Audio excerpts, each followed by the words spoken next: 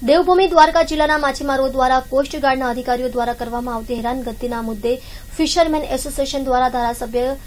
વિક્રમ માડમની આગેવાની હેઠળ જિલ્લા કલેક્ટરને આવેદનપત્ર આપવામાં આવ્યું હતું। સલાયા ફિશરમેન એસોસિએશનના જણાવ્યા મુજબ માછીમારો પાસે પરમિશન હોવા છતાં પણ જ્યારે તેઓ માછીમારી કરવા માટે જાય છે ત્યારે કોસ્ટગાર્ડના અધિકારીઓ દ્વારા તેઓને ખોટી રીતે હેરાનગતિ કરતા રહે છે અને કેટલાક માછીમારો પાસેથી કોઈપણ જાતના કારણ વિના લાયસન્સ પણ લઈ લેવામાં આવ્યા છે, જે લાયસન્સ કોસ્ટગાર્ડ દ્વારા પરત કરવામાં આવે તેવી માંગણી કરવામાં આવી હતી। कलेक्टर साहब ने आवेदन पत्र आपवा आव्या छे कि जे जग्याए अमारे 300 वर्षथी फिशिंग करीए छीए, बाप दादानो अमारो आ ज धंधो छे आखो सलायानो। आजे छेल्ला 15 થી 20 દિવસથી કોસ્ટગાર્ड आवे छे अने बोटना डॉक्यूमेंट्स लई जाय छे, अथवा अमे बे वार गया वहाँ पूछवा कि मारो वांक शुं छे पण कोई अमने जवाब देतुं नथी। तो अमे कलेक्टर साहब ने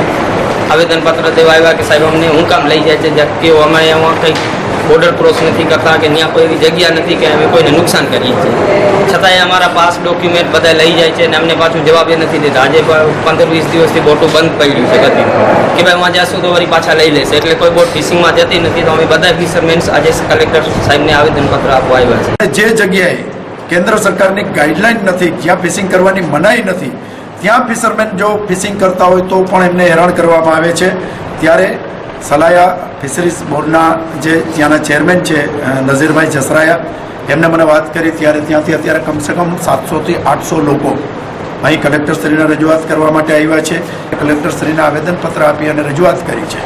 કે તાત્કાલિક 24 કલાકની અંદર જે 9 ફિશરમેનોના લાયસન્સ જપ્ત કરી લીધા છે એ તાત્કાલિક અસરથી એમને પાછા આપવામાં આવે, એમના કાર્ડ એમને તાત્કાલિક ઇસ્યુ કરવામાં આવે અને જે જગ્યાએ મનાઈ નથી ત્યાં ફિશરમેનો ફિશિંગ કરી શકે, એમને કોઈ પણ જાતની હેરાનગતિ ન થાય, એમને કોઈ જાતની મુશ્કેલી ન પડે એના માટેની તાત્કાલિક વ્યવસ્થા કરી આપવામાં આવે। અને 2 દિવસ પછી જામનગરની અંદર એમની હેડ ઓફિસમાં જે અધિકારીઓ બેસે છે એમની સાથે હું અને આગેવાનો ચર્ચા કરી અને આ પ્રશ્નનું કાયમી નિરાકરણ આવે એના માટેના અમે પ્રયત્ન કરીશું।